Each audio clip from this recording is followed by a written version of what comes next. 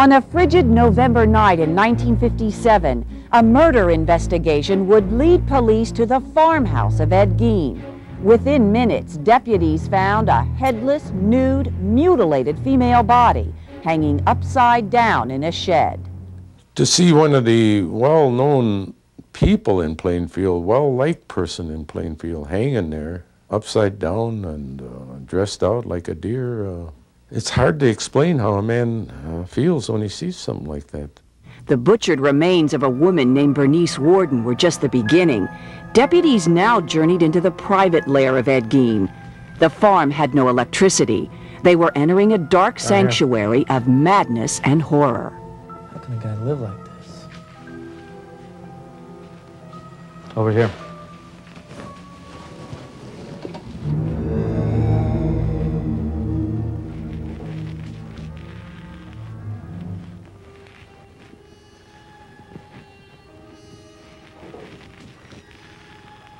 Anatomy book.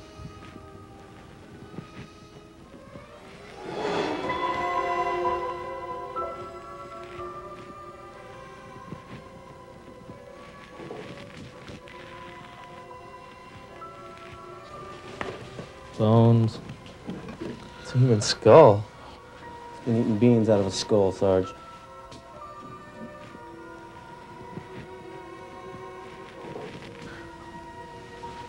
Back around here.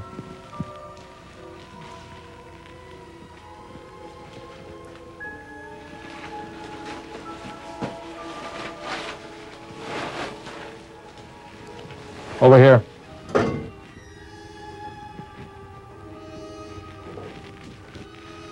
It's a human heart. Down there. Grab that bag.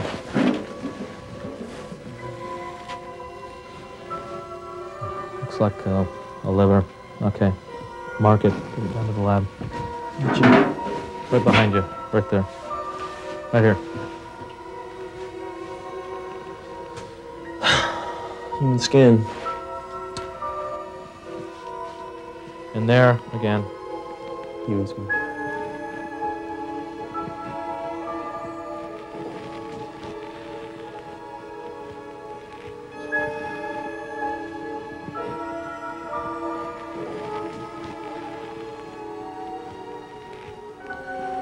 Let's see what's in here.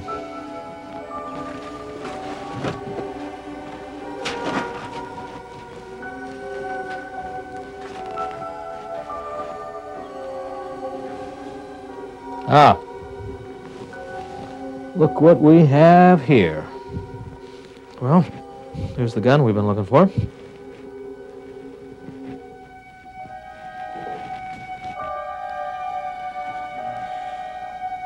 Must be his mother. What's on a back wall?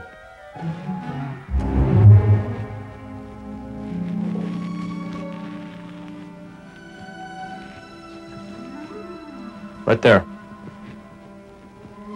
Be careful, just lift it up very carefully.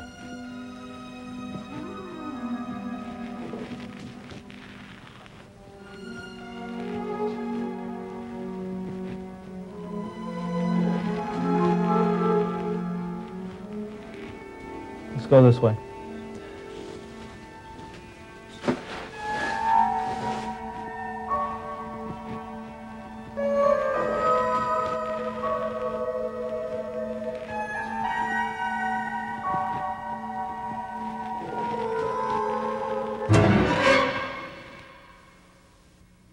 I think you could describe Ed Gein as the sort of godfather of serial weird type killers. A guy who would carve up a woman, dress her out like a deer, hang her in a shed.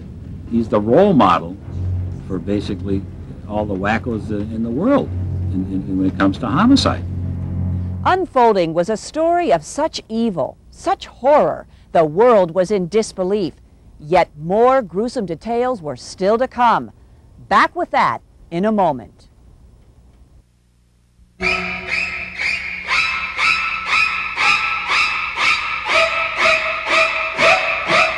The secret gory life of little Ed Gein was now exposed, And almost as gruesome was the curiosity of a world that had never witnessed such unspeakable crimes. Curiosity seekers would descend on a sleepy farm town that would leave its mark on America's conscience for decades. Central Wisconsin has changed little in 30 years. It's still a land of farms, woods, and ordinary small towns. But in one village, people can't forget Ed Gein, the shy little bachelor that was to brand the name Plainfield on maps across the world. He'd play with the kids. They'd jump on his back, and he'd give them horsey back rides and things like that. He was just a nice, odd little man.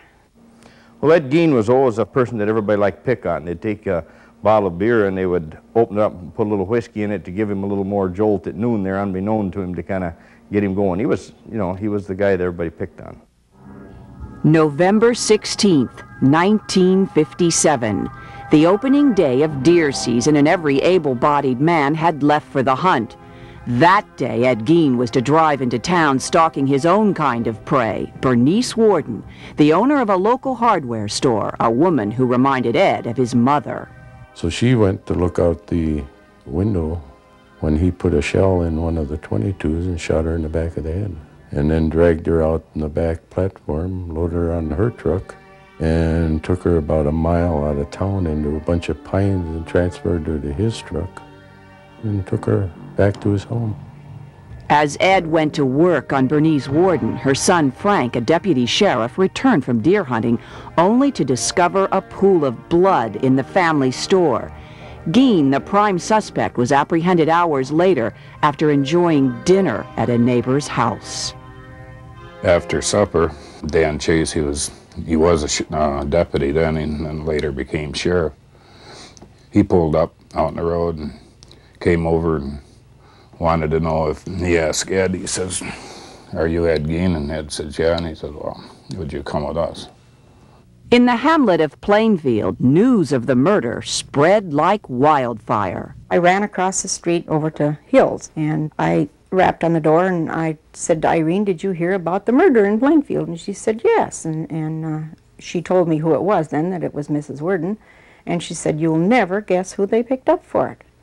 And I said, "Well, no, who?" And she said, "Well, Eddie Gein." And we both kind of laughed because we knew we wouldn't hurt a fly.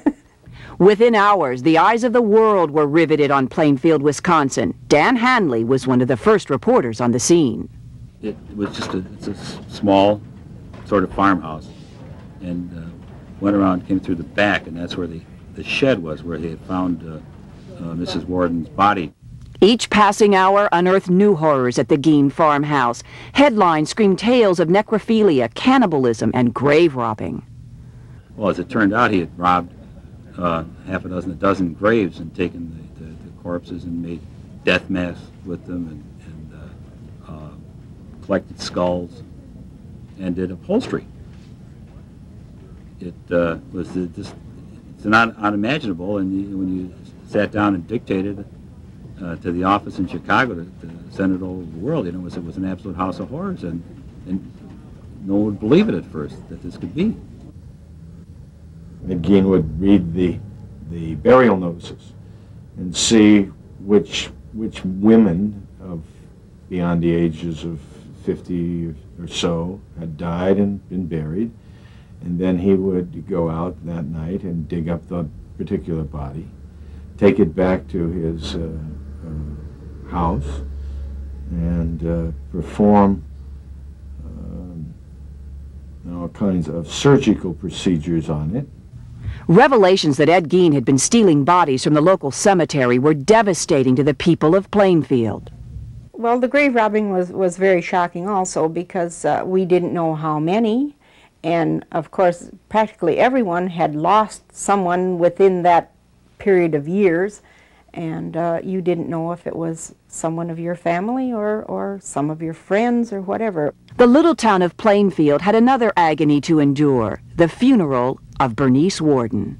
Bernice Warden's funeral was something to behold, because they had put Mrs. Warden back together again and had an open casket funeral at her church in Plainfield, and the minister had said in his, they would call him sermon or eulogy, that many people there were wondering if God had forgotten Plainfield. If God had forgotten Plainfield, the souvenir hunters and curiosity seekers hadn't. It was a steady stream of reporters. My folks owned a country store at the time, and they were in there from early morning to late at night, and just one right after another. And curiosity seekers, there was thousands of them. The traffic was bumper to bumper, from Plainfield out to his house and back, and all the crossroads. And you couldn't believe it. All the local people wanted was to forget the horrors and bury the past. Ed Gein's house was put up for auction. Days before the big sale, Ed's house burned to the ground. I am glad that the house burned down, so that there was always talk of somebody buying it and making a house of horrors and charging money to go through it. And I'm glad it's gone, so that that part was not carried out. Flames devoured the building, but not the legend. Like a plague of locusts, crowds kept returning to the Gein farm in Plainfield, Wisconsin. The shy little bachelor had seized a dark corner in American folklore. We'll be back with the blood-curdling conclusion of Psycho, the story of Ed Gein, in a moment.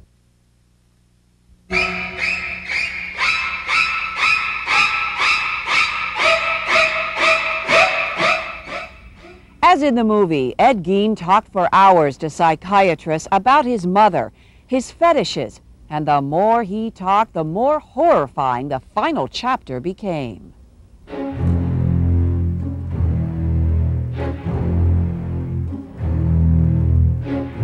He was a cannibal. He was a necrophiliac. That is, he made love to dead bodies. There isn't a barrier which Ed Gein did not break. Ed began confessing his sins.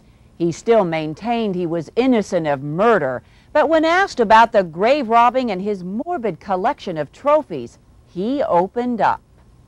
And some of the skin from that one woman, I probably put some oil on, possibly. That's all. You soften it up now. What kind of oil, Eddie? Penetrating oil. Would you wear the rubber gloves? With Mary Hogan, I'd stay right on it. Did. How would you make the face masks? I'd make those masks, you see. I'd pack them with, right out with paper so they'd dry, and sometimes sprinkle a little salt on them. Why the salt? They turn a greenish color. Beginning to decay? I think that's right. And you know, this cheese no good. It's all dried out. Just answer the questions, Eddie, and we'll get you another sandwich. So, when you went to the cemetery, did you open the entire casket or just one of the halves? Just half. And then slip them out? And that's right. I don't think he felt any guilt at all. His whole attitude was one of perplexity about what everybody was so upset about. Why is everyone so concerned? It was a matter of very little consequence to him. Townspeople recalled other confessions Ed made, confessions they dismissed as jokes. In the wintertime, it got kind of boring in the afternoon, so I'd go over there and sit with whoever was tending the store. And one day, Eddie Gein was there, and Irene, and we sat around the stove, and we rehashed what it might have happened to Mary Hogan. I had a brilliant idea, and I said to Irene, you know, I think I know what happened to Mary Hogan. And she said, what? And I said, well, I think Eddie ran off with her here. I said, you know, he's such a lady killer. And he laughed, and he said, yeah, and yum yum, was she good? And I said, oh my God, Ed, what a terrible thing to say. Mary Hogan's head was recovered at the Gein farm. Ed thought she looked like his mom.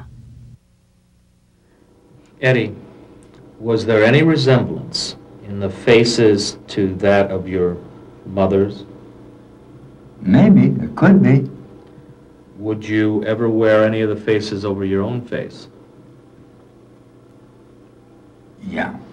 Do you think you would wear the mask for a prolonged time? Not too long. I had other things to do. Maybe about an hour or so. Eddie, would you ever wear a pair of women's panties over your own body? If that could be. More than just wearing women's panties. On full moon nights, Eddie danced in the skins of women.